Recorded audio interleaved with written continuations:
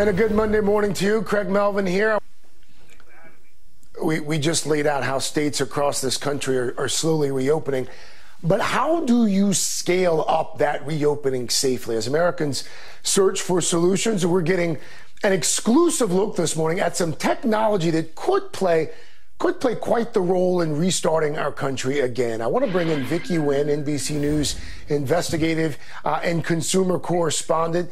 Vicki, tell us a little bit more about how this fascinating new technology, how it actually works. Yeah, Craig, it's really interesting. The question on all of our minds right now is, when will America reopen and what's it going to look like? So this company giving us a glimpse into what the new normal could be. It's a device that's designed to screen hundreds of people an hour for signs of illness.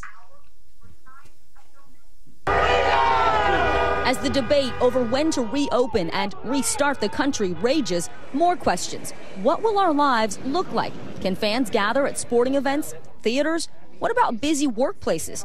Some, including New York City's mayor, say part of the new normal should involve health screenings. The important thing to recognize with the temperature checks, they absolutely have a role to play.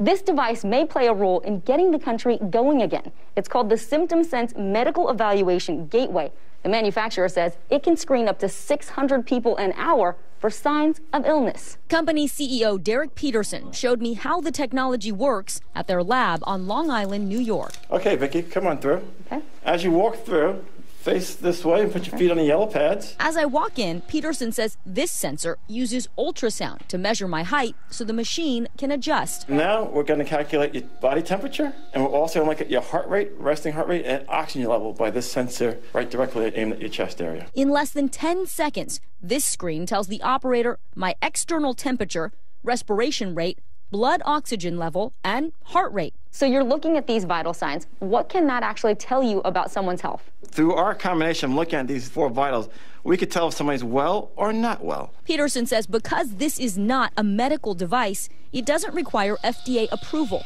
The machine doesn't collect data, and he says the technology to measure these vital signs is non-invasive. We're using a technology called millimeter wave technology to be able to scan the body for respiration rate and heart rate.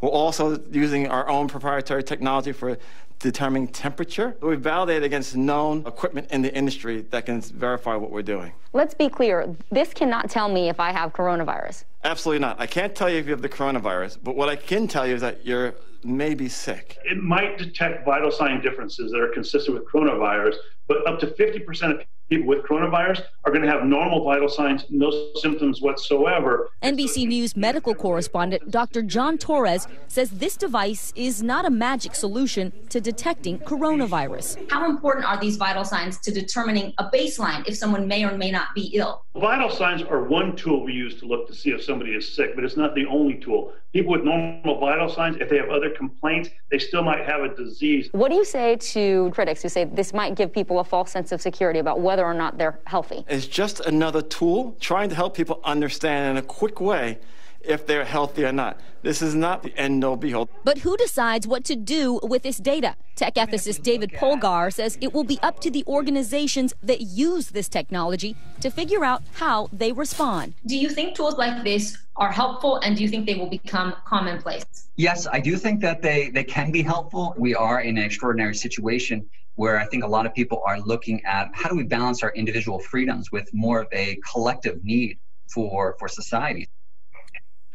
Craig, as for the SymptomSense, the company says it has received interest from thousands of companies, as well as governments, even Major League Sports. They're working to try to incorporate metal detectors, so this can be an all-in-one screening tool. The Greek government is set to deploy these devices soon. They're looking at shipping these out in the next month or so. Craig? All right. Fascinating to say the least. Vicki Nguyen. Vicki, thank you.